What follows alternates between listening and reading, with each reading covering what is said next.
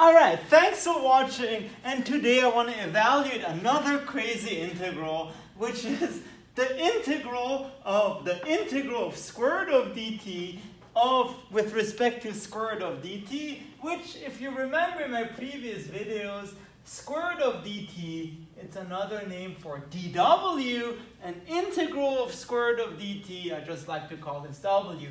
So today we will see what the integral of w dw is. And if you watch my previous videos, that's just a proof of the second fact that I wrote down. Now, what is w? It's, as I said, a correct analog of square root of dt, and that's Brownian motion. So in case you need a reminder, what is Brownian motion? It's some stochastic process, which means for every t, you get a random path with the following properties. So it starts at 0, and moreover, so suppose you go to t and then you go to s to get ws, and then you get wt. Then if t is close to s, what this is saying is that wt is not much further than ws. So, and in particular, the way to write it here is we assume the increments are normally distributed. So wt minus ws follows a normal law. And lastly, we have sort of a memoryless property. So if you go up to wt1 and then go to wt2 and go to wt3, then if you're at wt1, you don't remember what happens. So basically, all those increments, they're all independent. So wt1, wt2 minus wt1 up to wtn minus wtn minus 1 are independent. And as I said, our goal today is to integrate w dw, and the way we will do this is with a Riemann sum. So again, consider the following scenario. In this case, to simplify, let's do the interval from 0 to t, and again, subdivide it into little things. So you have t0, which is 0, t1, t2, up to tn. And the very important thing is, in each interval, you choose a random point, but the same random point. For example, if you choose the midpoint here, then you always choose the midpoints. If you choose the left point here, you always choose the left point. And if you choose, let's say, a third point here, you always choose the third point here. So in particular, let tau k be a point in each subinterval with the same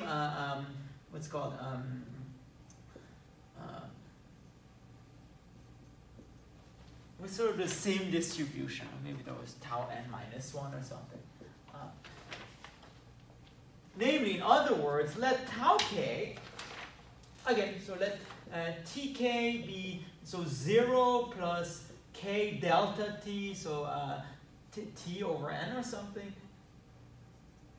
So yeah, tk is 0 plus ktn, so kt over n, and then let tau k, so that's very important, be 1 minus lambda tk plus lambda tk plus 1.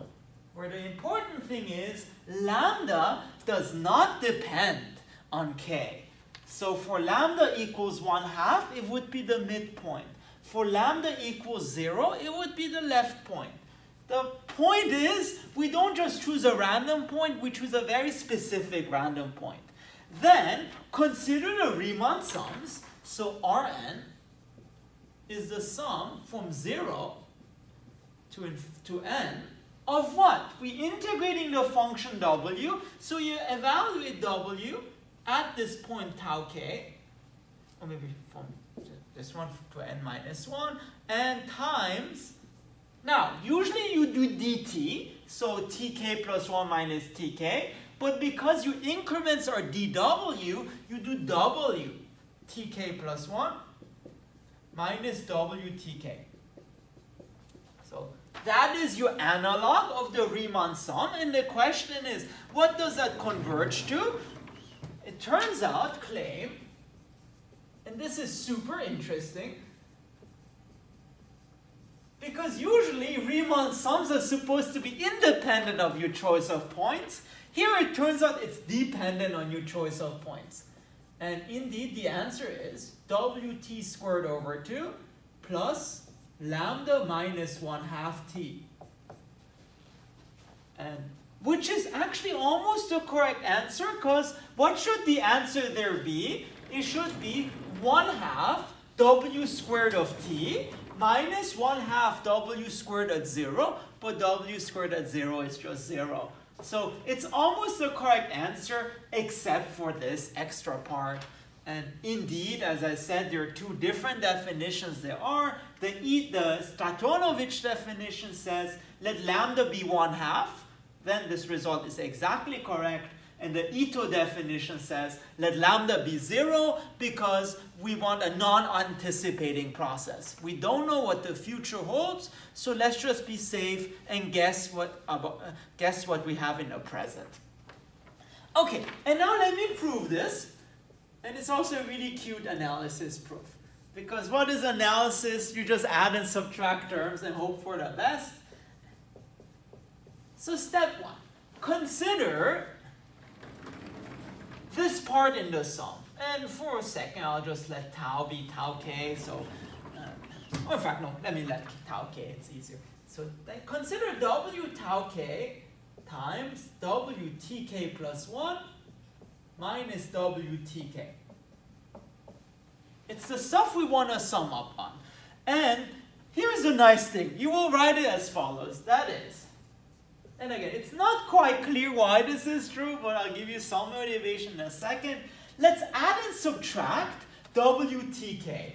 So we get w tau k minus wtk plus wtk. This times wtk plus 1, and then add and subtract w tau k. So minus w tau k plus w tau k minus wtk.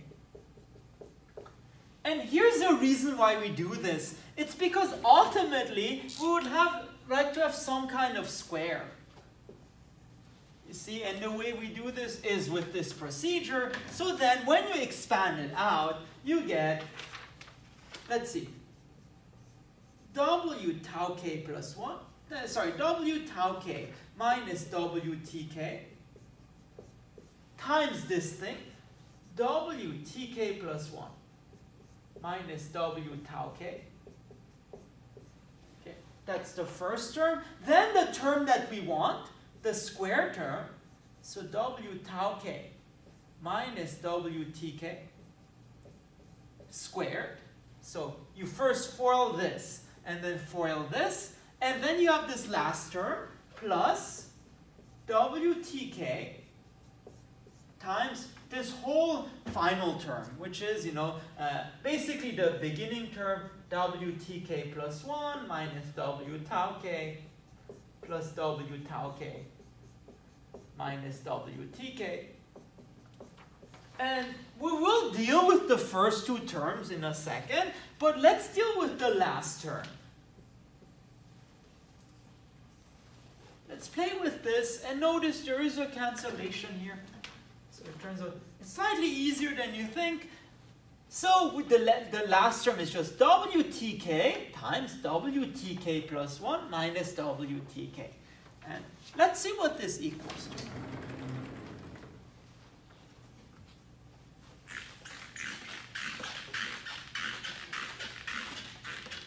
Step 1 prime, it's the intermediary step. And again, it's not quite clear why we do this. I was very shocked when I saw that. So tk plus 1 minus wtk. Well, the idea is sort of to complete the square. So we have wtk times wtk plus 1 minus wtk squared. This is good, this is a square. Here, let's complete the square. So think of this as AB. Okay, but AB, what it is, it's really, what is it, A minus B squared, or was it, let's see, what can I say? Well, I'll explain it in a second. So basically what we have, this looks like WTK minus WTK plus 1 squared. Except if you do that, you get a minus 2WTK WTK plus 1. To remedy this, let's do a minus 1/2. And then what do you get? Minus 1/2 WTK squared. To remedy that, we get a plus 1/2 WTK squared. And to remedy this, we get, I think, another plus 1/2 WTK plus 1 squared. And then still the original term, WTK squared. You'll see why we do this. It's actually quite beautiful. So we have 1/2 WTK minus WTK plus 1 squared. And then, what does that become? So we get still the 1/2 WTK plus 1 squared minus 1/2 WTK squared. Because we have 1/2 minus 1, which is minus 1/2. But remember, this was our term, the term we want to be summed over. So in particular, this term we will sum over k. But look, this is precisely a telescoping sum. This is like 1/2 T2 squared minus 1/2 WT1 squared plus 1/2 WT3 squared minus 1/2 WT2 squared. And basically it becomes a telescoping sum, and what's left after the telescoping sum is the final term. So 1/2 W, our right point, squared, minus 1/2 W of the left point squared. And remember, W0 is 0, so this is 0. So essentially, after summing up, we get the sum of all those negative terms plus one of the terms that we want. Okay, good. So now, we basically analyze this term, except for this term here. And so, let's now calculate our Rn, which is the sum of all those three terms. So, step 2. What is Rn? First of all, the sum of, what was it, this term, right? No. Let's start here. It's this last term, which is 1/2 WT squared. I don't want to mess up with the order, that's why I want to be careful here. 1/2 WT squared minus the sum of this, minus the sum over k, again from 1 to n, of W tk plus 1, or 0 from n to n minus 1 or something. This term, squared. Let's call this A. And then those terms. So W tau k minus W tk times all this stuff.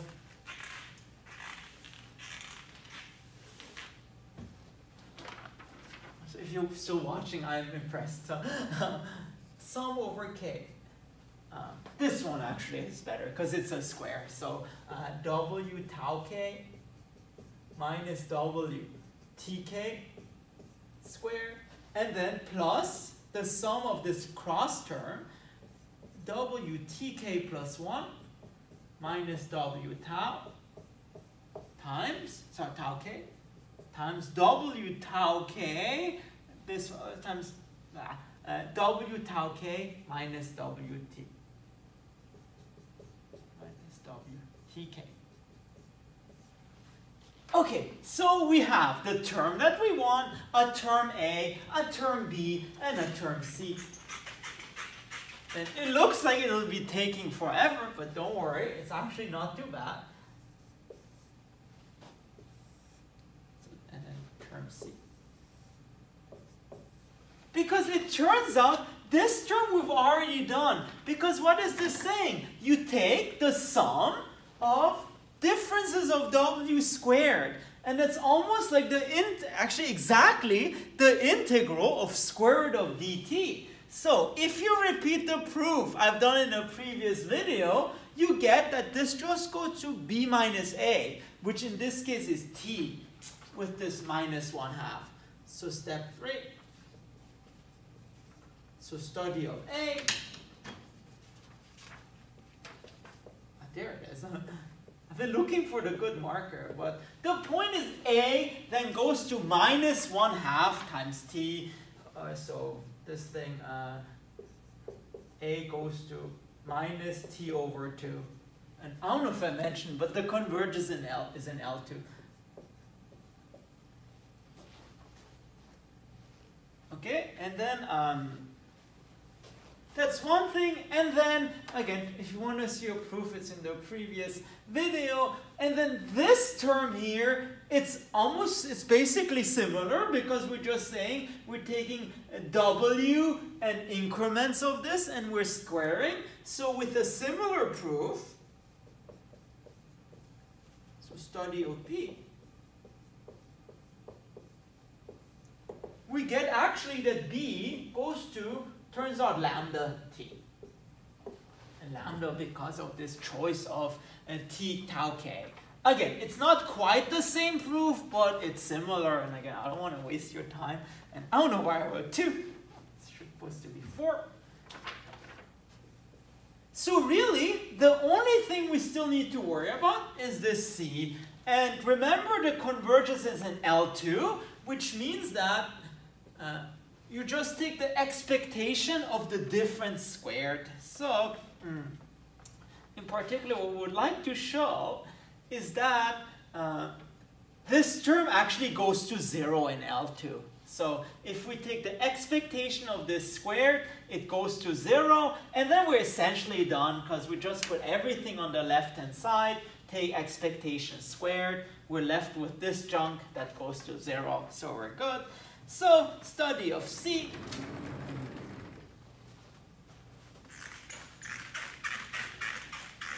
This is also really neat. Hope it's still recording. So, step 5. Study of C. Well, take the expectation of this whole junk squared. K sum over K, W T K plus 1. Minus W tau K, and then W tau K minus W T K squared. Now here's the thing, remember what tau K is. We have TK, tau K is a random point in that interval, and TK plus 1. In particular, notice those two things, they have no overlap. So in particular, remember, Brownian motions has independent increments. So going from tk to tau k and going from tau k to tk plus 1, those are independent processes, which means that you can just, first of all, put the expectation in the sum, and you can separate those two things out. That's the definition of independent. Wtk plus 1 minus w tau k squared, and close the parentheses, and expectation of wtk minus w tau k squared. Now, there's just one little thing we need, so we use independent increments, and remember, those things are normally distributed. So this follows the normal law with tk plus 1 minus tau k, and this follows the normal law of 0 and then tau k minus tk.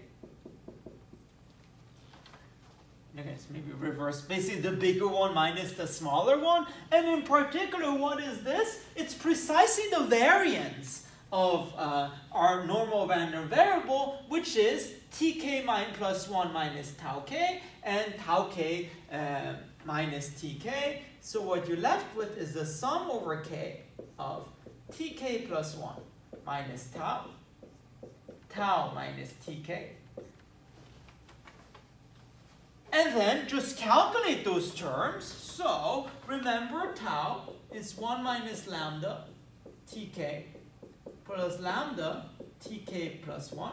So tk plus 1 minus tau, that's, I think, if you subtract lambda, you get, sorry, tk plus 1, what was it doing? Yeah, tk plus 1 minus tau, you get lambda minus 1 tk plus 1 minus lambda tk plus 1. So you just subtract all this stuff, and then you get this. And similarly, tau minus tk, I don't want to erase that, but unfortunately, no, let me put it somewhere up, because again, we are almost done. So that's one thing. And then the second thing is tau minus tk. That's minus lambda tk, you can calculate it, plus lambda tk plus 1, and that's lambda tk plus 1 minus tk. Which tells you you're just multiplying those two things. And so, what do we get? Yeah, this thing, I forgot to say, you can factor out as 1 minus lambda tk plus 1 minus tk. But remember, that's 1 minus lambda, and this is just your little increment, delta t, which in this case is t over n. And this becomes also lambda t over n. And so if you multiply the two things, you get sum over k, maybe with inequalities, with sum over k of lambda, 1 minus lambda t over n times lambda t over n. And then what you're left with is simply 1 minus lambda times lambda times t squared over n squared. And then you sum the constant 1 over k to get n. This cancels out. And then last but not least, if you now take the limit as n go to infinity, this term goes to 0. So indeed, with this weird upside down picture, you get that indeed the expectation of this random variable goes to 0. So now, coming back to our thing, what do we get? We get that this term goes to 1/2 wt squared. This term goes to minus t over 2. This term goes to lambda t. And this term goes to 0. So what do we get? We basically get Rn goes to 1/2 wt squared plus lambda minus 1/2 t, which, let me check, that is precisely what we wanted. So indeed, in L2, we have that this holds, and then we are done. So indeed, now we have calculated this weird integral, and we get that. Interestingly, it depends on the endpoint, so I've never seen that before, but this is really cool. All right, so if you like that and you want to see more math, please make sure to subscribe to my channel. Thank you very much.